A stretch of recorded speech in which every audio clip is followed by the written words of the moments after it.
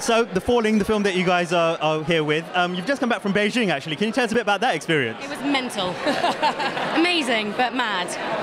We weren't sure how they would take the film, and we went to a press conference where people had seen it and it got translated, and they loved the film and they really got it. They enjoyed the weirdness, which was amazing. They really associated themselves with the story. They found it very exciting. They loved the magical realism element of it. So that was brilliant to think that our film can, which is, you know, set in a British girls' school, which in many ways is very British, that it can go to China and be accepted and loved was exciting. It was cool.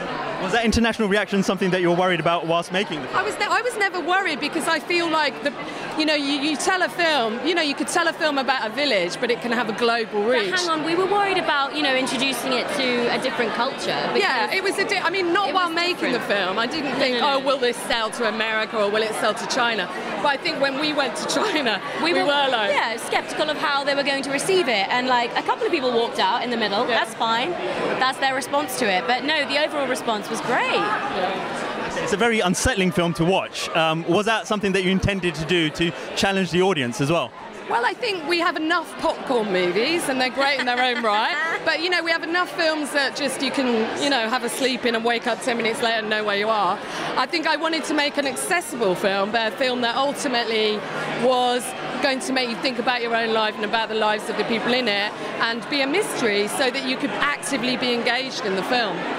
It would probably be easier to get a popcorn film made. Is that something that has been offered to you in the past, and would you rule it out, doing something like that? I could never make a popcorn movie. I think what you want to do is make films for the audiences that are out there that don't bother and go and see films anymore, because they don't, they want more from a film. So I think we can tend to make a quite monolithic audience. You can close an audience down by having all white guys shooting each other, or so I think people want to experience different worlds and experiences. They always have. So I think what the challenge is to help distributors be able to offer up different films in cinemas.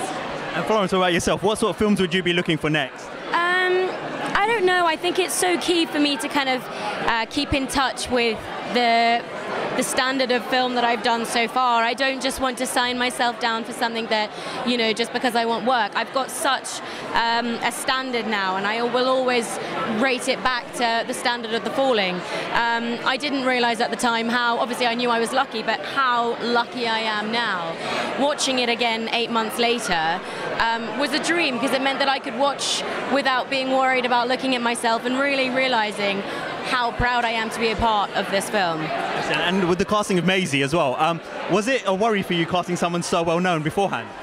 Well, no, because I'd never seen her in Game of Thrones or Arya Stark, so from that perspective, it didn't worry me, because I didn't know her as that. But on the other hand, if you cast somebody like Maisie, who's already got a fan base, it's quite exciting, because those fans are going to come and see the film and see something else, and see her be a very different person in The Falling. And so, but you see, she will bring people to the film with her that might not have gone to see an independent film. And Florence, final question for you. I gather you are a big fan of Maisie from beforehand. So what was it like finally meeting her? Well, I have been watching Game of Thrones since I was way too young. I just secretly watched it in my room.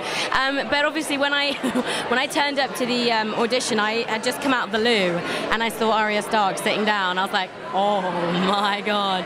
Again, I had to cool myself. I was like, nah, I could be cool about this. I'm not gonna like dribble over her, because I'm an actor and I'm so serious. So I met her and I had this like really brief conversation. I was like, so what are you auditioning for? And she was like, oh, this thing called The Falling. I was like, oh, no way.